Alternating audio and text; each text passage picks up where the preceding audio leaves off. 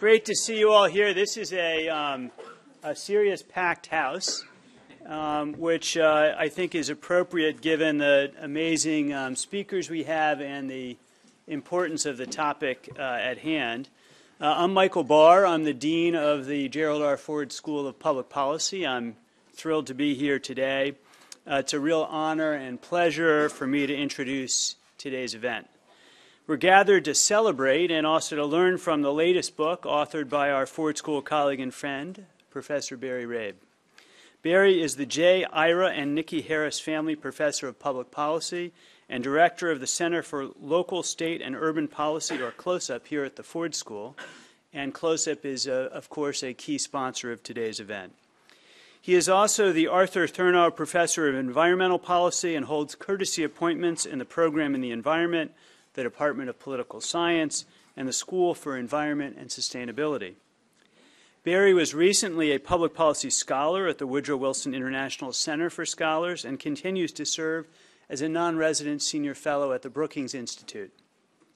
He has received 4 awards for his research from the American Political Science Association, including the 2017 Martha Durthik Award for longstanding impact in the field of federalism and intergovernmental relations.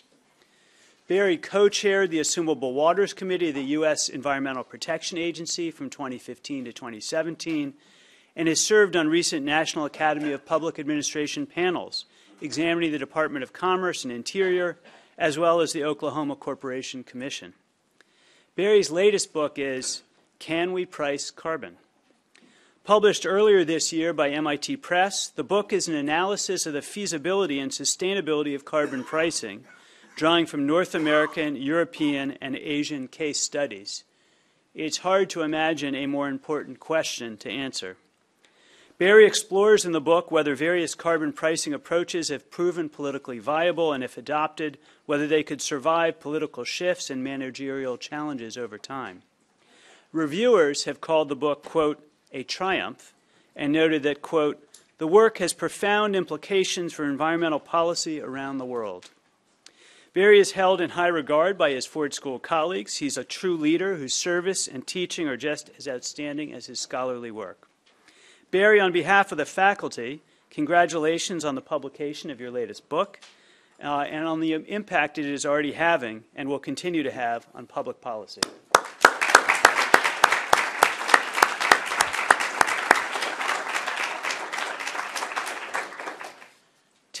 To host today's conversation, we've invited John Milewski, who worked closely with Barry during his time at the Wilson Center.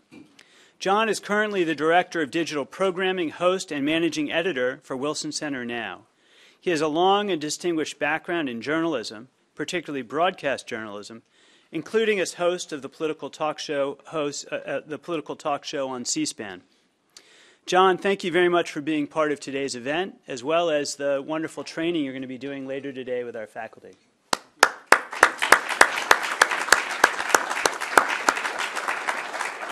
So we have close-up postdoctoral fellow Sarah Mills, who's going to work with her 2 students to sift through your question cards in the audience. We have Claire Caliban, maybe just Claire. Claire will play the role of 2 students in this show. For those of you who are watching online, you can also send in your questions. Please tweet your questions using the hashtag PolicyTalks. The local bookstore Bookbound will be set up in the Great Hall after the talk to make the book available for purchase and, importantly, for signing. With that, I will turn things over to Barry and John for a terrific conversation. Please join me in thanking them again.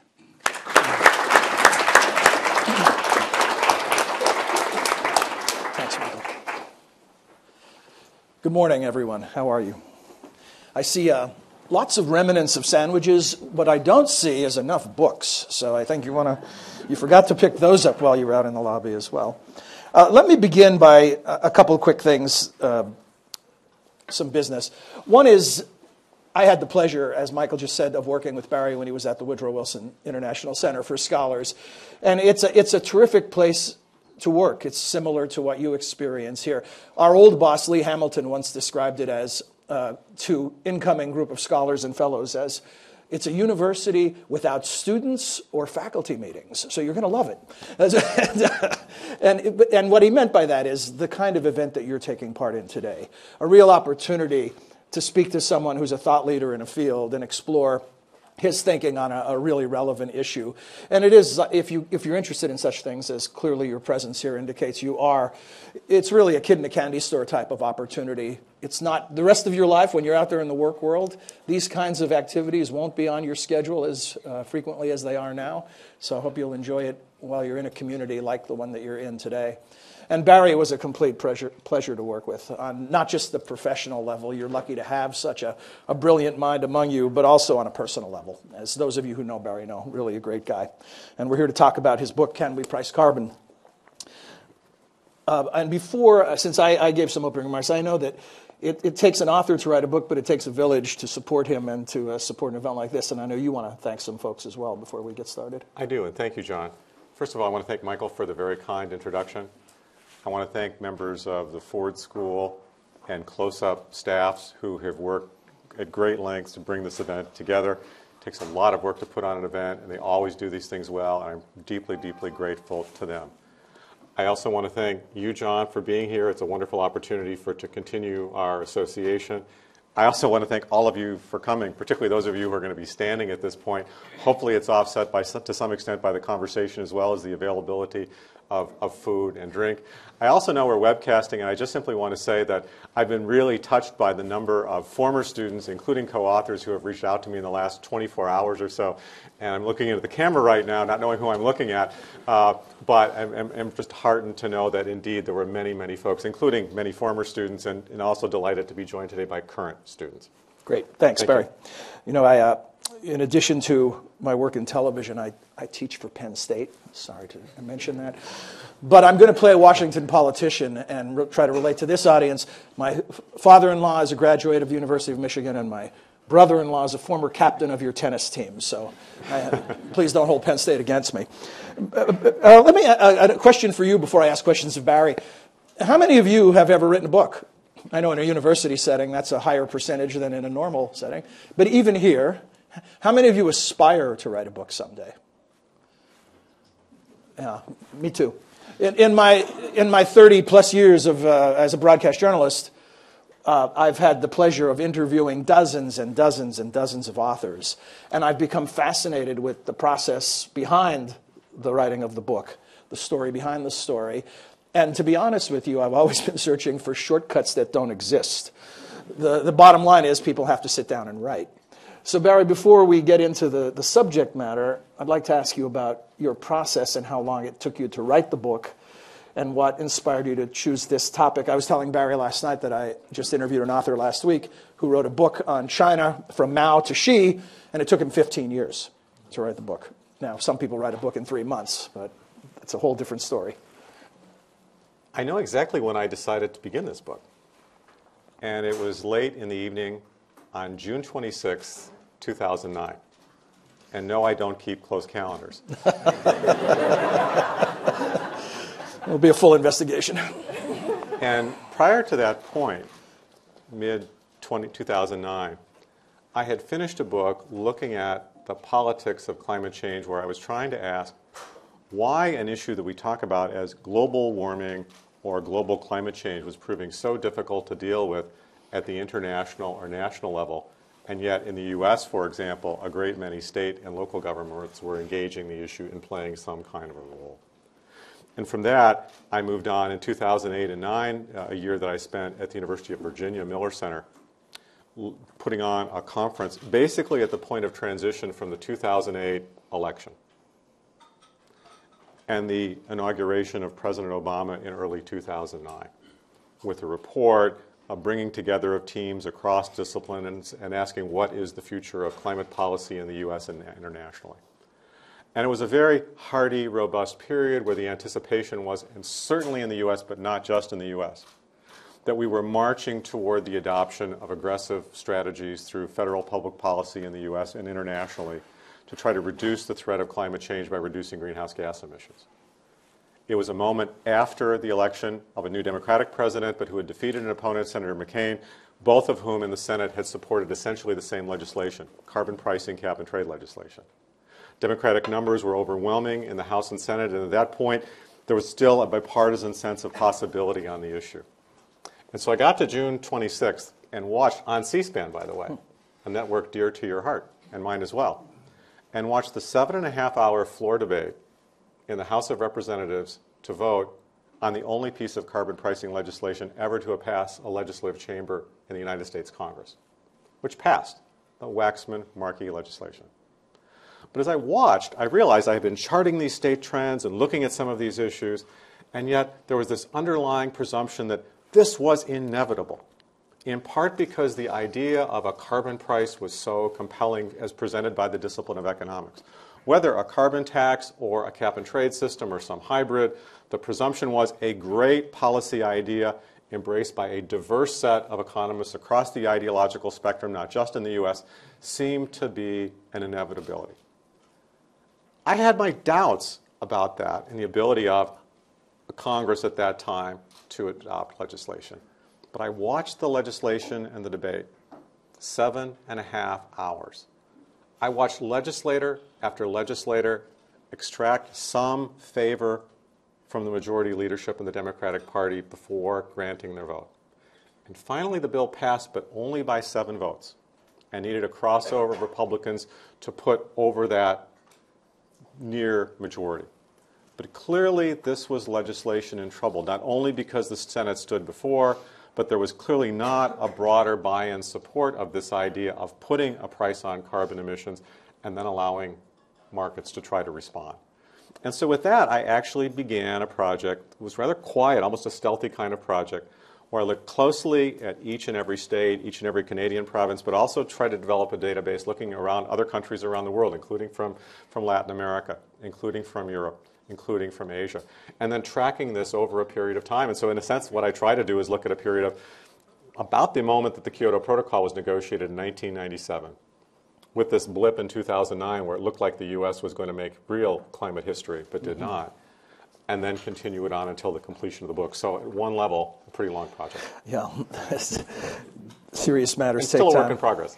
Right. I want to ask you about some definitions before we dig deeper into some of the specific examples. You mentioned cap and trade, and I'm guessing that's a term that most people have heard of, maybe the most prominent version of this. But carbon pricing is a more of a bigger umbrella term, and cap and trade is just one iteration. Is that correct? That's right. I really focus principally on 2 policy tools.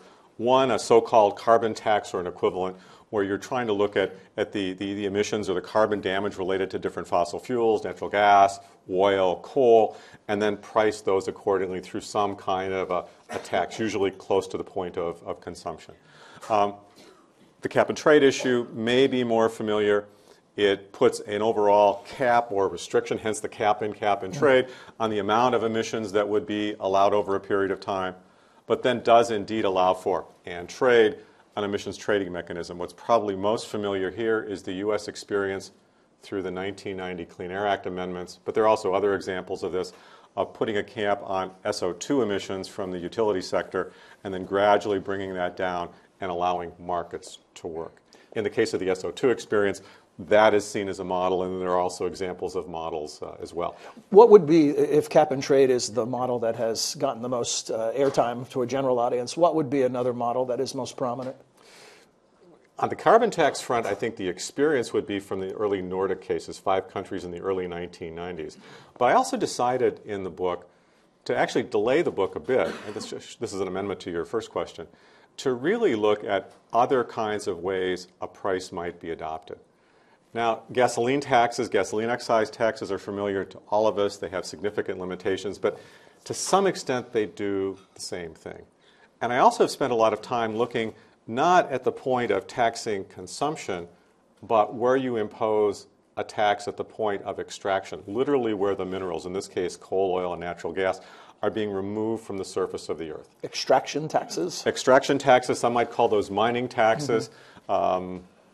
Exactly. Yeah. And looking then at the issues that are in play there, again, domestically but internationally. You mentioned a gasoline tax, and I don't know if I told you this story before, but Tom Friedman, the New York Times columnist, was speaking at the Wilson Center, and he routinely was using the phrase, Washington is broken. And finally, when we got to the Q&A session, people like you, someone raised their hand and said, what do you mean by that? Everyone says that. What do you mean by that? And he was stumped for a second because he admitted to being on autopilot. But then when he recovered, he said, well, let me give you an example. Every energy expert, every economist in the globe says that a gasoline tax makes sense. And yet, it can't even be brought up as a political discussion in Washington because it's radioactive to members of Congress of both sides of the aisle. And so I want to ask you about the barriers and about the political viability of carbon pricing in any iteration. How difficult to lift is it? Certainly in the United States, any tax is difficult at any time to create or increase. The gasoline tax is an interesting one to ponder and think about even historically, because without looking at the climate legacy of the interstate highway system, it's no secret if you look back to the 1950s, there was a broad coalition of support post-World War II to create something like the interstate highway system. The continual problem and logjam was, how do you provide that benefit by imposing some kind of cost? And part of the genius of the Eisenhower strategy during his presidency was actually to go back to an earlier state excise tax that had been phased out at the federal level and impose that tax. But the politics were really, really difficult and challenging and tricky on that front, even before we get to subsequent iterations of the tax. So that, in a small way, is a way to think about the challenge of imposing carbon price, when in effect what we're asking here is to take a commodity that is perfectly legal to use everywhere in the United States, is produced to some manner of fashion in at least 30 states, has a base of senators and state and representatives in the House that represent some amount of energy production with relevant jobs and tax-based issues that is quite vast and substantial, for which there has never been a serious effort to say that is an illegal product or should be shut down entirely. To then begin to say to consumers of that product, we want you to begin to pay more. How many prices and how many commodities in the U.S. is it easier to find out the price of than a gallon of gasoline? I can go several blocks from my home in multiple directions and find out whether I want to know or not what that price is. But similarly, we tend to be very sensitive to a range of pricing strategies. And so what carbon pricing in effect is doing is saying, let us take this commodity that is familiar, is a very good source of energy at one level, even though the negative externalities, the environmental consequences are severe, and add to the price that you are going to see every time you pay that bill or use the commodity. With then the hope and expectation that in some way that contributes to an environment or a societal benefit that may not be experienced in the near term and may be hard to measure. So the U.S. has reduced its greenhouse gas footprint in the last 10, 15 years. It's not clear that most Americans are aware of that. It's not clear what the climate benefit of that actually is in measurable terms. Some call this a super wicked problem. But is it clear that there is a benefit, it's just not the exact magnitude of the benefit? We're entering into really uncertain terrain here because of the great accumulation of greenhouse gases, which have defied policy strategies for so long. There's ample reason to think reducing continued release pays some kind of a benefit, but to compare that to the very specific cost of adding 50 cents to a gallon of gas is a really tough trade-off. What is the current price of a gallon of gasoline in Ann Arbor? I'm the one guy in America who doesn't look at the gas, because I have to buy it no matter what it's priced at, so I just insert credit card and withdraw quickly and all that. What is it, a little under $3 right now? Yes, $2.80 something. $2.80? Would you pay $3.80 for these benefits? How many of you would pay an extra $1 for a gallon of gasoline for the types of... See, in the abstract, a vast majority of people are willing to pay it. But when push comes to shove, and you have an example locally here on campus of an attempt to reduce carbon footprint through a variety of measures. Can you share with us how that experience played out? Sure, absolutely. And first of all, if this is a representative sample in this room, Sarah Mills is laughing. We've never seen survey data remotely looking like this. They all took public transportation on their way here today. Yes. So I think the case you're referring to is the question of how do our great universities, including this one, deal with the issue of greenhouse gas reduction and climate change. At one level, the university has been a great leader for some time, having developed action plans and strategies to try to reduce its carbon footprint for a number of decades. Laudable. And for a campus as big as we are in a region that has as little well-established mass transit and the like, it's really quite laudable. Right before, though, John, I left for Ann Arbor to spend a year with you and your colleagues. I was invited to join President Slissel's latest review panel and commission on this. And it was a great, great committee. Some of my committee members are here today. And it was fascinating because we actually were able to look under the hood at the University of Michigan, which is not a world superpower in terms of greenhouse gas emissions, but is not trivial when you look at the campus, when you think about the hospital, when you think about other parts of the system, other properties. It's not a trivial player. And so given the deep, deep concern on this campus, one would think that the university would be a leader, and in some respects, we have been that. But then think about how a great community like ours might reduce that footprint further. Well, we looked at options.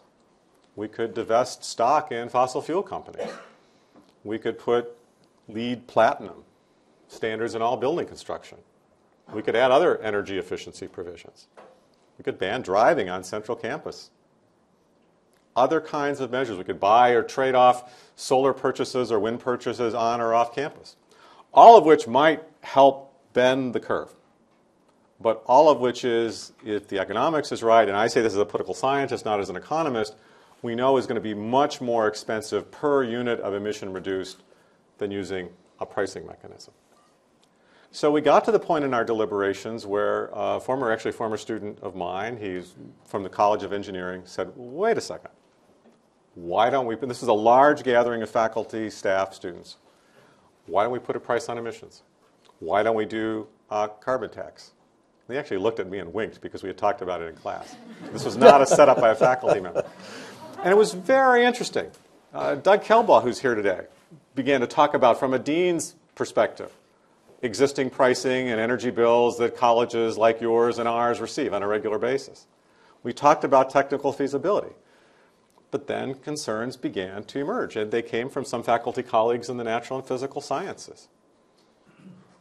Would a tax or a price on carbon at the University of Michigan be a net benefit for the faculty in the humanities and social sciences because their offices are relatively small, but an unfair burden on those in the natural and physical sciences because their office space and laboratories are larger?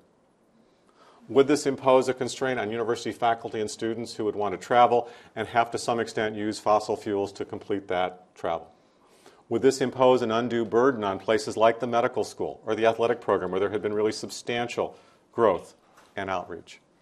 And other kinds of concerns and issues that were emerging. Now, I left campus before that project completed. There's a paragraph in the last advisory group report about the desirability of considering this and studying it further. But I've been back a few years and it hasn't happened yet. But it does raise some really interesting questions. I don't hear much debate that really challenges the fundamental tenets of climate science on this campus, unlike most other areas. And yet it's quite ironic when you look to a policy tool like carbon pricing, how rare we have seen, certainly in the US, that public or private universities take this role. And I see this as a challenge. Now, John, you're from Penn State, but you have some Wolverine blood, right? We talk about ourselves as leaders and best. We've even done tower time, which is truly inside politics for Michigan. We've been able to implement that. I think it's interesting to think about what a really innovative, aggressive strategy would be, and a great place to test a carbon price to me would be on the campus of a great public research university. What you describe is such the classic model of why it's so difficult to make long-term change. That's right. When you start connecting the dots, as you did here, all this complexity is revealed, all these unintended consequences are revealed. And so it's the old thing, everybody wants to vote out the bums in Congress, but they want to keep their own member. It's somebody else's district they want to vote in. So it's that type of activity among the populace, civic actors. And then adding to that, we're just not wired for long-term planning as human beings. Everything is lunch. That's about as far ahead as we're thinking, right? So there's so much. Have you seen anything in your research that is able to crack this code? The long-term planning pieces of this are really challenging.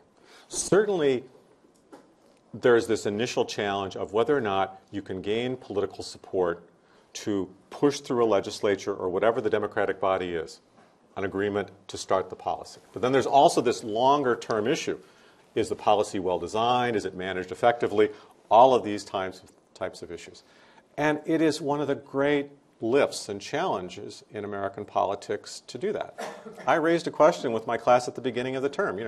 How many times in your lives have you been asked by a political leader to make an express sacrifice for the broader good with the idea that the benefits would be long-term? And there was not much in the way of illustration and example. I'm hard-pressed to answer that question. Internationally, students from outside the U.S. wrestle with that question as well. So it's a climate issue, but it's also a broader public policy issue and question as well. Now, there are illustrations and examples of this and how this can be well done. One of the challenges in pulling this together is the N of cases that I have to work with.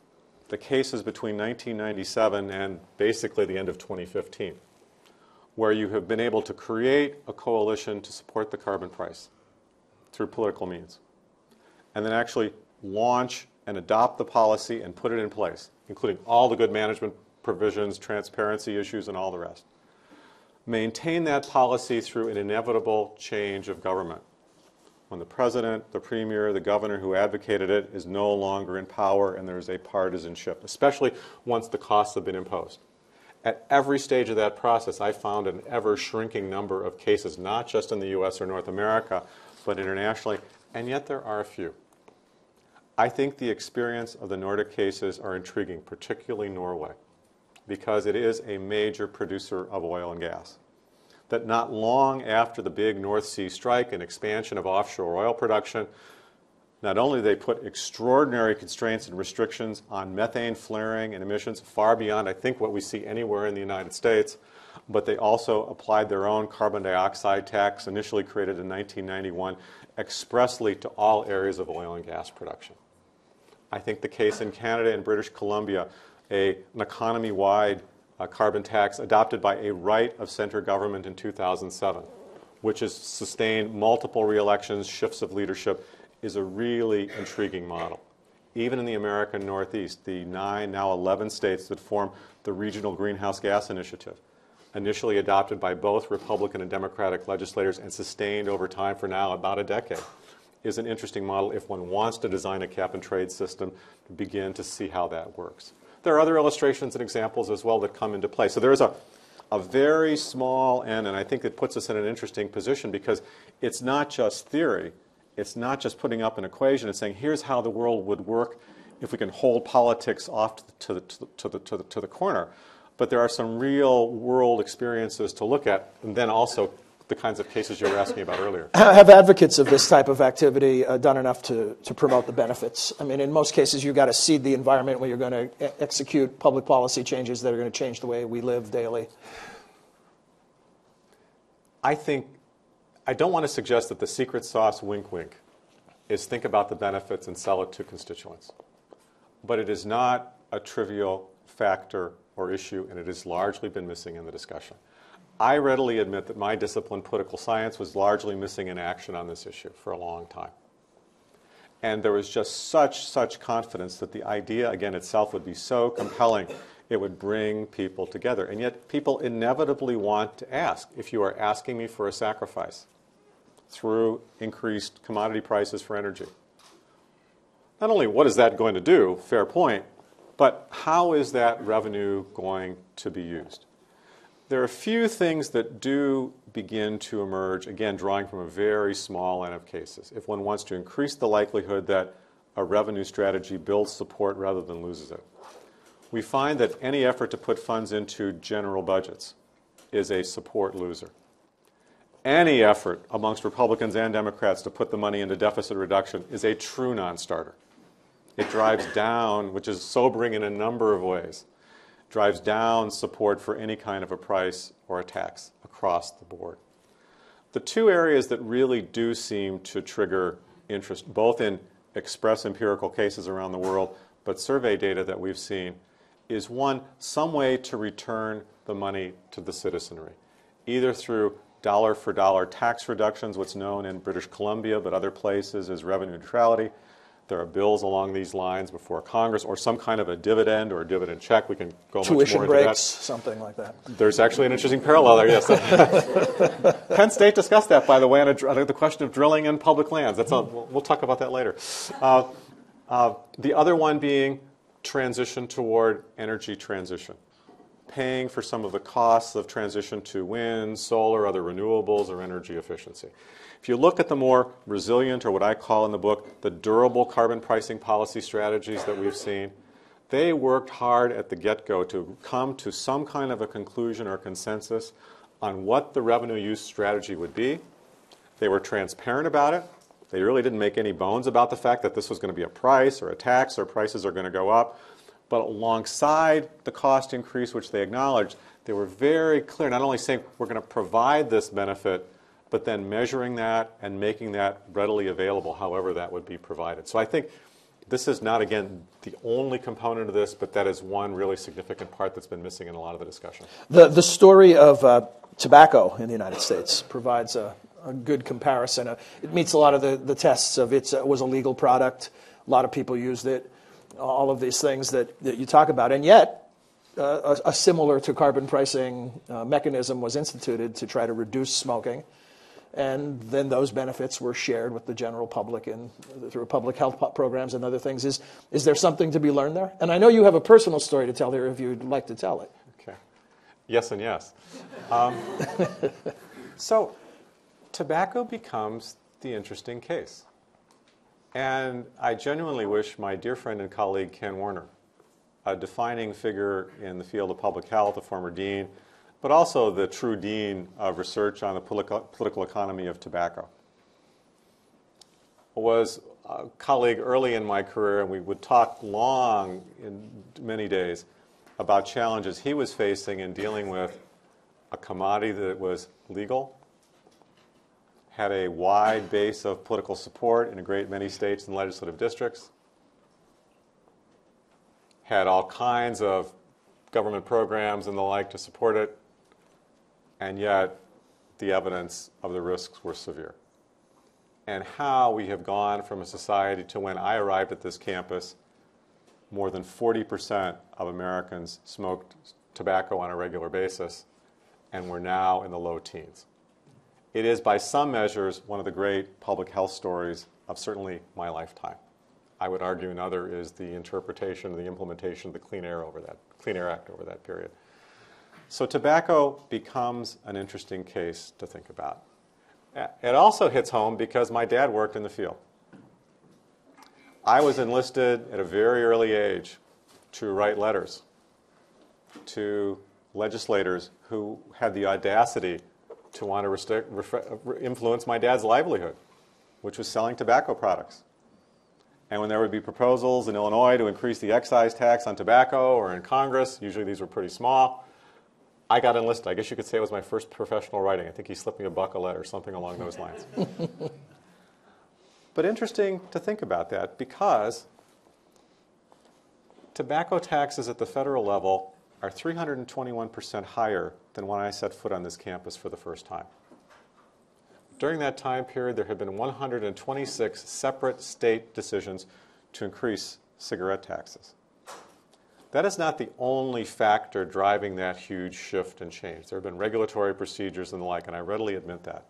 But by almost all the empirical accounts that I've seen of tobacco policy, the biggest single driver is the price. And yet, at the early stages of that policy adoption, the thinking was you would have to go at this through some kind of other mechanism. Control advertising, restrict access to the process, labeling, other kinds of things, all of which can play a role and did indeed play a role. But that you could not go to the price because at that point, 40+% of Americans are using the product. They see the price. You can't go there. That politics flipped and shifted in a number of ways. Now, the point here is not that the epidemiology of tobacco is identical to tobacco to climate in terms of health risks and the like. But it is interesting to think of how at certain moments we have taken the tool of taxation, difficult though that is, especially on commodity products, and in fact asked people to make significant sacrifices, possibly encouraging them to use a product that harms them and harms others, and create a pretty fundamental public health reform. Are the barriers here all in the political realm, or are any of them in the technical realm or scientific realm? They're heavy enough in the political realm, but don't need any more. It would be so much easier if we were at the point where we were with the sulfur dioxide experiment of the 1990s. And to me, this is one lesson and limitation of trying to apply lessons from that model applied to sulfur dioxide to carbon. Yes, the cap worked. Yes, the emissions went way down. Yes, the costs were far less than we thought, but the secret sauce there was two things. One is there was readily available technology where if electric utilities wanted to continue to burn coal with high sulfur content, they could purchase scrubbers and other emission abatement technology and achieve the job. And there were actually tax credits and incentives to allow them to do it. I'm not aware of any carbon emission reduction technology that works in the same way for coal and scrubbing out carbon. At the same time, the politics are really interesting and I think have often been ignored by efforts to really hold up the SO2 case as this extraordinary success story, worthy in many respects. And that is the fact there is coal with much lower sulfur content. And guess what? It's not located in Pennsylvania and West Virginia, but it's located in states like Wyoming, Montana, other jurisdictions. And so if you look at the politics of what ultimately made the 1990 Clean Air Act amendments and that provision of the Clean Air Act work, it wasn't just the kind of coming together, larger sacrifice, coalescence around an idea, although that was a big part of it. But because you had technologies that could be brought in off the shelf and that people would benefit from its use. And you suddenly had legislative districts.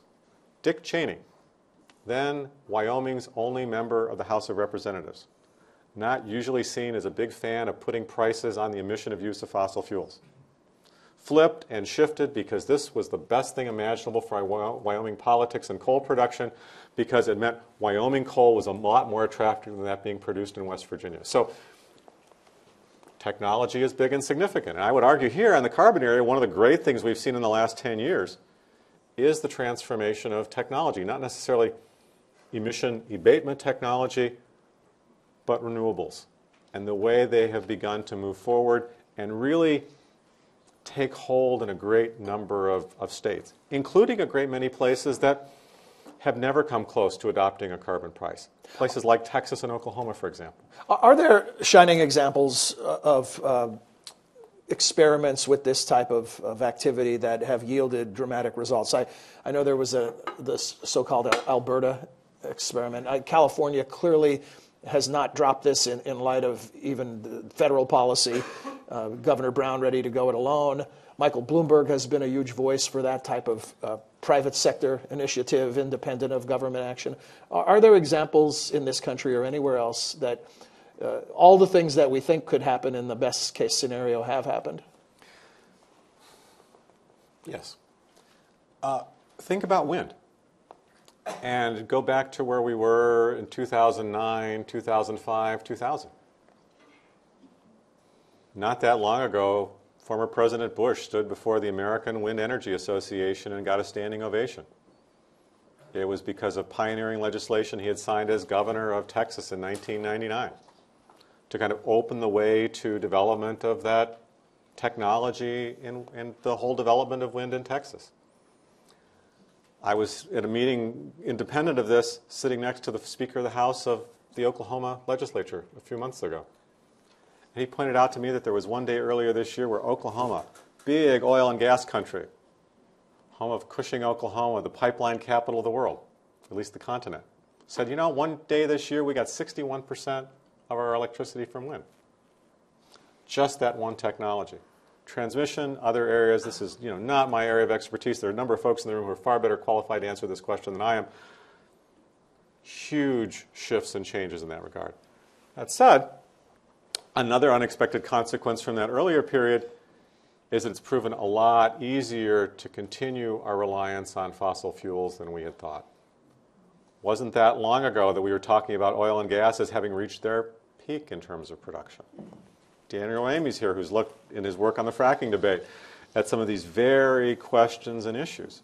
And so what happens when fossil fuels become suddenly more available, more abundant, at lower price than we would have thought of? And so that natural pricing mechanism on the other side of the supply side energy ledger has also emerged alongside this. And I think with it comes a really, really interesting question about not oil and not coal, but natural gas.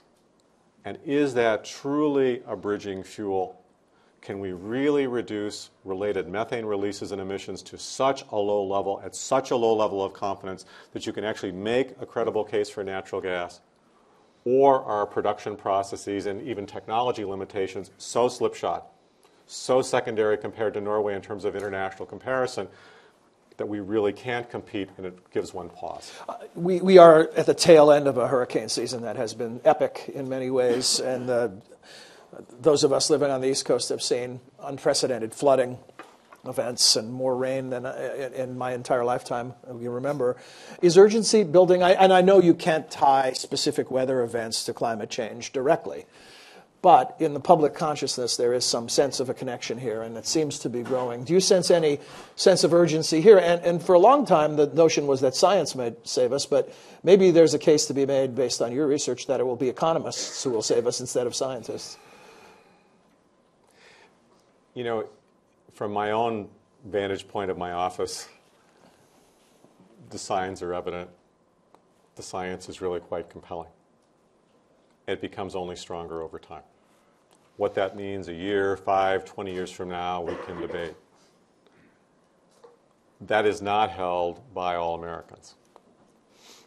In most of our surveys, we continue to find, when you ask Americans, is there solid evidence of warming global temperatures over the last 4 years?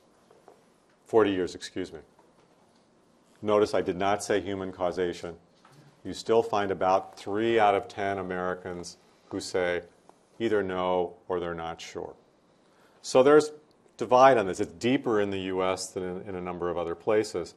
But that clearly complicates certainly any political case to act when you have a built-in coalition that just does not see that as an issue or a problem. Now, there is often a kind of questioning or challenge that takes place in science in the U.S. Even tobacco, almost a half century after the big Surgeon General's report, there are about 9 or 10% of Americans who argue consistently in response to Gallup polls that there is no solid evidence or convincing evidence that smoking cigarettes leads to proven health risks such as cancer. I'm not saying it's exactly the same, but there is that weakening of the base debate, and it is a challenging one. I do think for those who want to engage in serious action and construction action on climate, it's important to begin to think, though, about meaningful and credible ways to make the science relevant, because it's going to matter differently or emerge differently in different subclimates or ecosystems. I find it intriguing to see that perhaps the first state to adopt a carbon tax may not be New York, may not be California, may not be Massachusetts, it may be Alaska. Part of that is because in that state, they are really seeing profound, but somewhat unique to Alaska, shifts and changes in the climate that are affecting core economies, are affecting public safety as roads begin to collapse in unique ways, but is relevant for that kind of conversation. And so, again, we often talk about global climate change, and we're looking at averages, and we look at IPCC reports, and we sort of list 2 degrees or 1.5 degrees, and all relevant stuff. But climate change is going to mean different things to different people in almost every region, almost every state or congressional district, much less around the world. And finding ways to tailor that message in a way that's credible, that's not amped up, that's not hyped, but is real, is going to be significant. The Alaska example is completely important in that you talk to people from Alaska, and the whole Republican, Democrat, liberal, conservative thing breaks down completely because they are Arctic communities in the front lines of this. Recently, you may know the story, there's an entire village in Alaska that is being moved because the permafrost it sits on is melting, and it's no longer sustainable. We are at that awkward moment in these types of events where I'm about to turn it over to you for your questions and comments, but I still have a dozen of my own, and I need to buy a transition so that the people here sorting through the cards, Sarah and Claire, can do their work. So I'm going to ask one final question before we turn to your questions, and that is, what's changed since you wrote the book? If you were going to write an additional chapter right now, what would that contain? A little gimmicky question, I admit, but it sometimes yields an interesting answer. So one of the many challenges of finishing this, and I don't think I'd ever had this happen, John, on anything I had written before, is when I completed the manuscript, and that's about the time I was returning to Ann Arbor in 2016, middle of 2016, and went through the review process and academic processes of a manuscript becoming a book. A lot of the world was changing. It always does, right? Mm-hmm. But a number of countries began to make initial steps toward a carbon price, including China, including Japan, South Korea, Mexico, Colombia.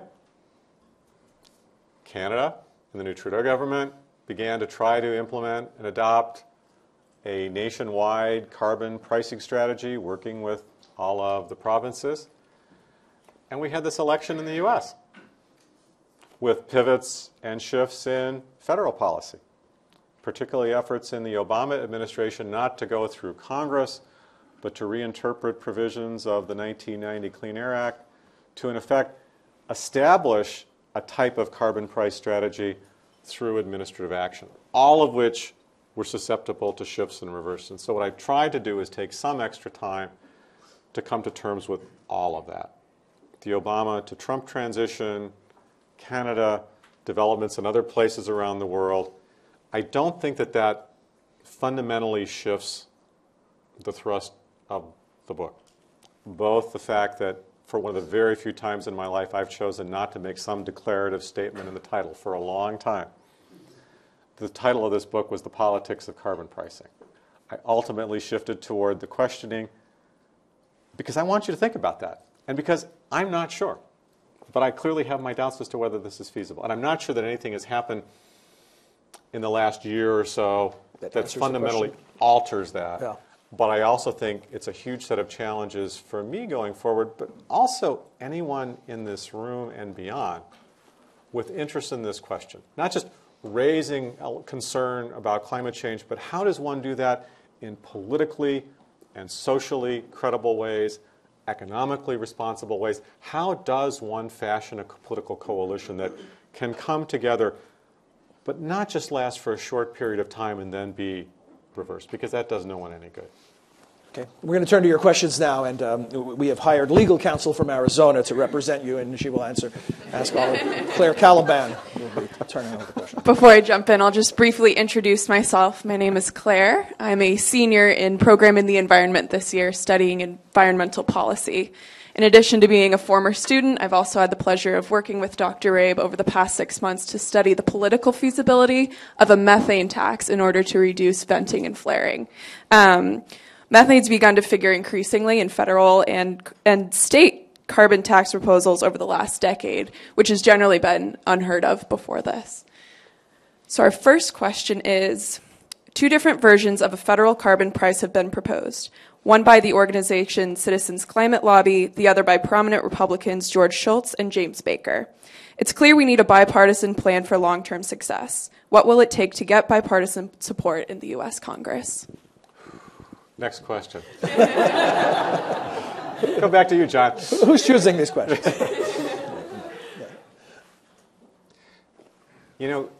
Thank you for the question, Claire, whoever wrote it.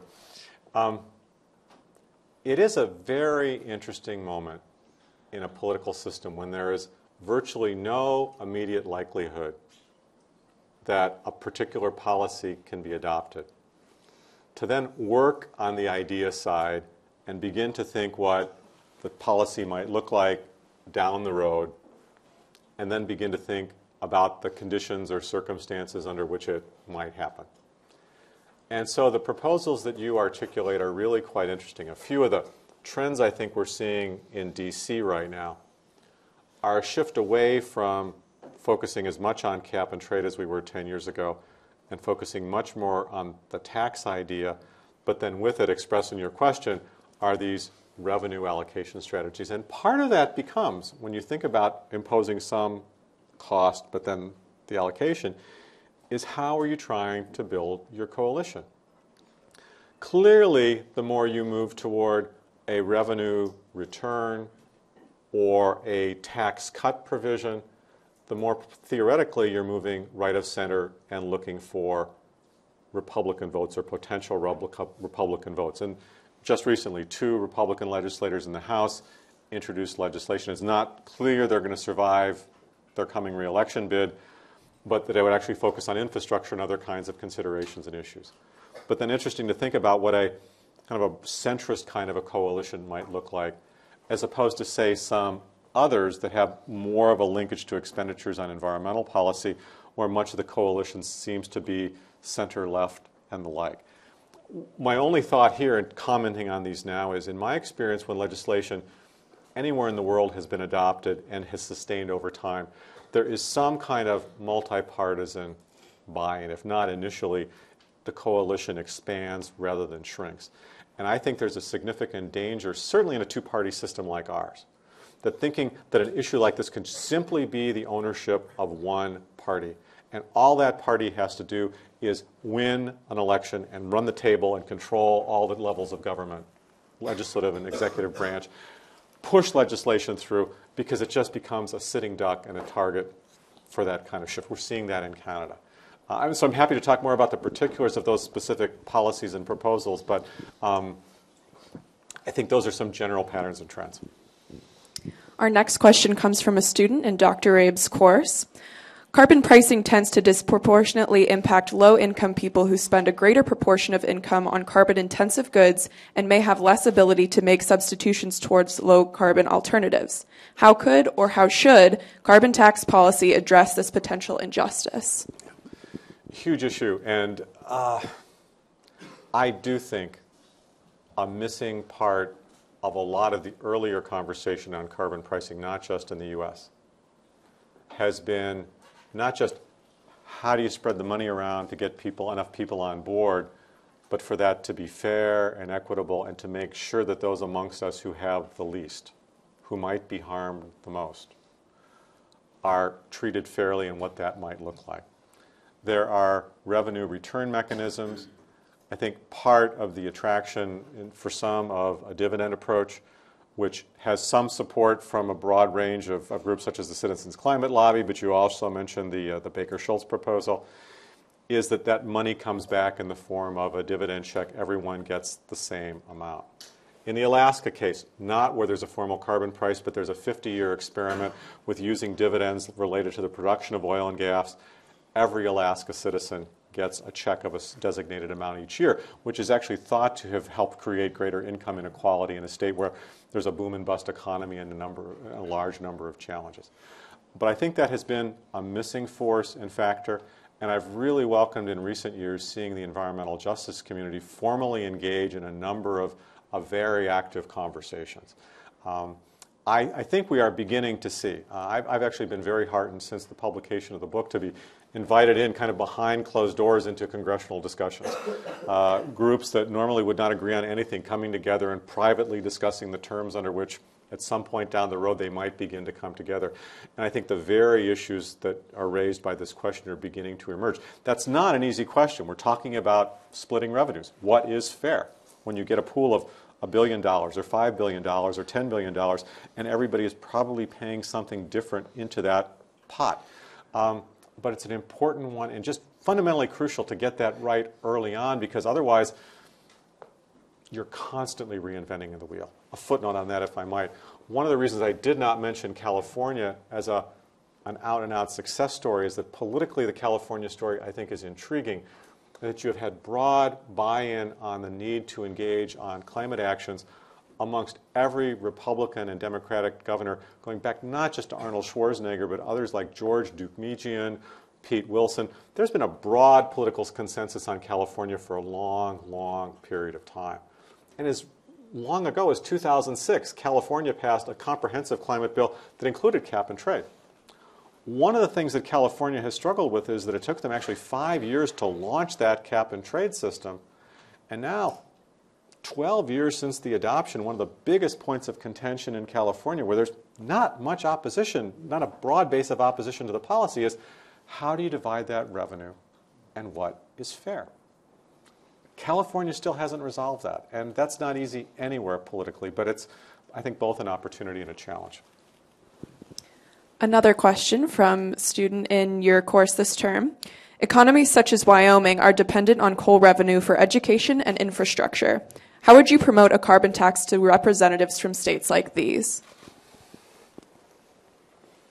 So Wyoming has some parallels with Alaska, other production states like Oklahoma, Texas, North Dakota.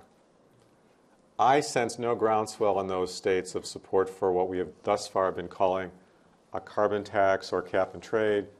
Those are generally the states that have been the most aggressive in taking action, for example, in responding to the Obama administration's Clean Power Plan, with attorneys general going into court. That said, I make the argument in the book that if a carbon tax puts some cost on fossil fuels, in many cases, the states that have been leaders in this area are not just the Californias or Massachusetts or Maines of this world, but they are indeed places like Wyoming, West Virginia, and the like. And these are through severance or extraction taxes. Taxes on the removal of minerals or natural resources. That can be copper, that can be helium, which is used in medical devices, not just for balloons. It can be gold or other things, but it's also oil, coal, and natural gas. States like Wyoming have had, to some extent, an incentive to think about extraction taxes, whether or not they're concerned about climate change, but because often they see adverse local impacts, environmental impacts, land use issues, and the like from mining and from production. They also realize that they're producing a product that's going to be put into global markets, and most of the cost of purchasing and using those markets is going to be borne somewhere else. Alaska and Wyoming use less than 1% of the oil and gas that they produce. So guess what? You can look at these extraction taxes, severance taxes. Elsewhere in the world, these are known as royalties. But they focus at the point of production. And the political calculus changes somewhat. They are not easy to adopt politically. If one looks historically, and I've really been doing this much more with Rachel Hampton, Claire, you played a role in this, other former students in recent years. They're largely understudied outside of economics. And the history of states adopting these taxes have not been easy. They often take decades. There are brutal political battles. In Wyoming, there was a Republican governor named Stanley Hathaway who risked much of his political career to kind of move this forward. And I know you've looked at some of those early debates. To put those in place and sustain them in some cases means the highest actual carbon price that we apply anywhere in the U.S. presently. And I've been intrigued to see in a growing number of carbon price proposals, including some on Capitol Hill, but also internationally, to think about what happens when you impose the price not at the tailpipe or not at the gas tank, but at the point of consumption, and then begin to think about the distribution or sharing of that kind of revenue. That should not be read as a, here's the easy answer or the easy fix. But often when you go into this area and look inductively, rather than just working with the existing common sets of issues, you find some surprises. And there are, and I think there are some possibilities here. If I just might expand on that, I also think this becomes important because some of these states have found very creative and constructive ways to use the revenues from some of these taxes. One of my heroes is Arthur Link. Probably not remembered by anyone, but in the 1970s was a Democratic governor of North Dakota who, at a point where North Dakota was aggressively pursuing coal, expanded coal production, risked his entire political career by saying, if we're going to go after this resource, we are going to have a state-of-the-art reclamation program, and we're going to link these funds to a coal protection and severance fund. There's some really interesting cases and examples and stories out there to think about. And one of the reasons that this is so important to me is I do think many concerned about climate change have tended to be very dismissive of places like Wyoming and places like Oklahoma and places like Texas. We don't interact necessarily very much.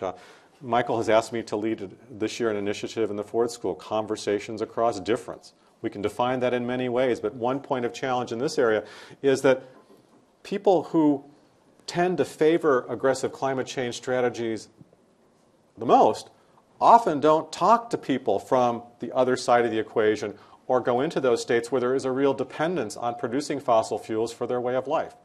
How do we manage and bridge that transition? If we are really talking about making wrenching changes in our use and production of oil and gas, that won't have much effect on most of us in Ann Arbor unless we happen to be involved in the industry. But in a lot of states, in a lot of congressional districts, that will have wrenching changes.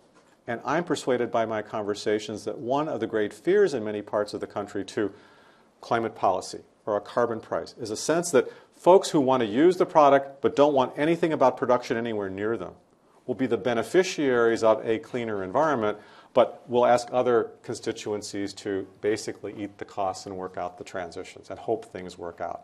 There are huge opportunities here for larger coalition building, but also having that kind of conversation arguably across some of these sorts of differences. And that's one of the reasons why I've spent a lot of time at least trying to think about and begin to enunciate some of these things. And you mentioned methane. I think methane fits this pattern perfectly. Back to you, Counselor. Sorry. We have one question noting there's movement to limit the role of the federal government on environmental policy. Another question asks, why focus on federal level when states are pushing forward or increasing state-level renewable portfolio standards? Sure. Interesting question. I'm going to take the second part of the question first. If you know my sort of earlier scholarship, I made reference to it earlier, I deeply believe in models of federalism. I deeply believe that states and local governments can play creative, active, and constructive roles in many, if not most, areas of environmental and energy policy. That's true in the U.S., but it's true in federated systems around the world. That said, I would argue in the last 10 years, but certainly in the last couple of years, we have begun to deal with the limits of what individual states working unilaterally can do. There's enormous pressure at the state level to go far, but only to go so far. And I actually chronicle in the book efforts by a great many states to adopt climate-friendly policies, but then reverse them under political pressure. At the point where that 2009 legislative debate took place in Congress and my epiphany leading to this book occurred, there were 23 states that had made a commitment to cap and trade. Within a year, that was down to 10. In Michigan had pledged to be part of something called the Michigan Greenhouse Gas Reduction Act. But it was done only through executive action, a pact by governors at that time. Mixed parties at that time, it collapsed like a domino. So going to the first, I support, engage. I think what states can and should do is hugely important. But to assume that you can staple each of those pledges together and add it up to something that even begins to approach Paris targets, I just don't think is necessarily realistic based on what we've seen. Which then takes me back to the first part of your question. I have become increasingly skeptical of how far one can go in making major policy shifts in climate or anything else solely through executive action, whether that's by a president or by a governor. One of the themes that I have noticed over the course of my career and time on this campus and looking at environmental policy is that if you think of the presidencies that many of you, but certainly I have experienced, it is Clinton, Bush, Obama, and thus far Trump. One of the common themes, if you're looking at clean air, clean water, climate, or anything else, this is a period where we have had every possible configuration of partisan control of American government. At times all Democratic, at times all Republican, and mix it up any way you like. What has happened at every single stage is that a Congress and president have never gotten together on these issues. So what has happened is we have had presidency after presidency where the president tries to pull as far as he realistically can through interpretations. That clearly happened as Mr. Obama succeeded Mr. Bush, and now Mr. Trump moves in an opposite direction. That's not a way to set up a long-term policy. It is just too brittle. It is just too vulnerable. And so to me, the only way to move forward credibly on that, given the confines of American politics, is to think about the conditions under which some future Congress, working with the executive branch, can put something together, because otherwise policies are just too vulnerable. If I'm going to interrupt the momentum of it, I just want to ask a quick follow-up. Is there a global leader on this issue? I mean, the United States has ceded leadership under President Trump. Is it Emmanuel Macron? Is it Xi Jinping? Is there a global leader on this issue? I think there are two who are very interesting to watch right now, possibly three. One is, what does China do and where does China go? There's a wonderful new book by my American University colleague Daniel Fiorino, which really wrestles with the question of whether market-based or what we generally call authoritarian countries are better at dealing with an issue like climate change. A market-based system presumes those with market-based economies are better. We know that for all the discussion of decentralization and market-based reforms in China, there are going to be limits to that. It will be central command and control, and yet with it, initial exploration of a range of policies and strategies and tools. To be determined, but in a country where there's not only the substantial early threats of climate change rearing their head, but broader air quality and other kinds of issues that are forcing the Chinese question. I actually think just across the border in Canada becomes a really, really intriguing test, not just because they're our neighbor. If you look at the incredible strains on the Trudeau government, which is facing re-election next year, that is a prime minister who, while fending off issues on trade and all the rest, the day of we apparently are going to be moving toward a new NAFTA, whatever the new acronym is. What the prime minister is trying to do is to work with the province and develop a national strategy to reward and incentivize those provinces that have already acted aggressively in this area, while creating incentives for other provinces to come into play. I don't know if that is going to work, but that's an example or an experiment of a very decentralized strategy. Third example would be from the European Union, which I'm actually quite critical of in the book because it's so mightily struggled putting a cap-and-trade system together. It is an exhibit A, managerially and politically, of how broad political will can be crushed by bad policy design. And yet, to its credit, and here I would say Angela Merkel, who may not be longer into the chancellorship after a long reign, has played a very substantial role in allowing this is too much inside baseball for cap-and-trade policy, a new stability reserve and other kinds of mechanisms that are not just wonky, but have had to be fought out across the European Union with a chance that at last the European carbon pricing strategy might work. So those would be three cases to watch. Okay. Back to our audience questions via Claire. I think we have time for one more question here. It comes from a student in your class. What is a crucial action that constituents take to bring carbon pricing closer to reality? I'm sorry, could you say the first part again? What is a crucial action that constituents take to bring carbon pricing closer to reality? I think that in the United States, with the coming election this November, and the fact that a great many governorships and legislative seats are going to be under consideration, I think early 2019, those first months when all legislatures, including those that meet on a part-time basis and usually only come together in, say, January, February, and March of the year after an election, will be hugely, hugely influential for design, development of policy that could really be impactful within an individual state, and possibly then set the agenda for future opportunities and agendas.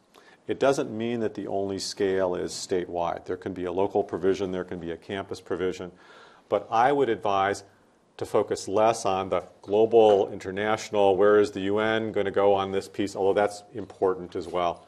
But begin to think about how you can actually take a compelling idea and make that attractive politically and make for that to work. I live with my family in a swing district, the 11th Congressional District, which is generally tilted Republican in the last 6 elections, is very much in play this time around. Had a very compelling candidate for the U.S. House actually show up at our doorstep just a few days before the primary. Had never met her before. She was saying climate change a top 3 issue. I said, gee, what about a carbon price? What about a carbon tax? She kind of recoiled. Wrong house. She said, not in this district. Maybe down the road. Why, when, how might that change? We had an absolutely fascinating porch conversation. She's still going to be pushing cash for clunkers. She won the primary. But how do you do that? How do you make that real? And how does one begin to develop it? And with it, pick up some momentum so that there's not just wins to show that, gee, I got a bill through a legislature, but that you can actually operationalize it and make it pass. As you can tell from all my comments, I'm really big on the don't just figure out how to get something done in the short term, but think about how to really develop it. And at a great university like this, that underscores the fact that it involves all possible disciplines. This is not owned by the social sciences or the engineering sciences. It is truly an all hands on deck. And however we come together as a community here or beyond, it's an amazing opportunity to have those kinds of conversations. You know, that we have a couple of minutes left, but that is such a perfect ending. I hate to step on it. So I think this is, any of you aspiring interviewers or documentary producers or anything like that? No. Then I'll still share a tip with you. I took a documentary production course that was taught by a 60 Minutes producer, and she said the go-to question for all of their reports is, now that we've reached the end of our interview, is there anything that I haven't asked you about that's important for people to understand about the issue? Because, and the reason that question is so important is, people like me have a fraction of the knowledge on the subject matter that we're interviewing an expert on, and so we will, even the best prepared interview will miss something. So in the 1 minute we have remaining, what have we missed? I know chapter 7, page 185, if you're keeping score at home, talks about lessons from carbon pricing. Is there anything that we've missed in this discussion? It's been pretty far-ranging. I appreciate the question, John, and all of your questions today.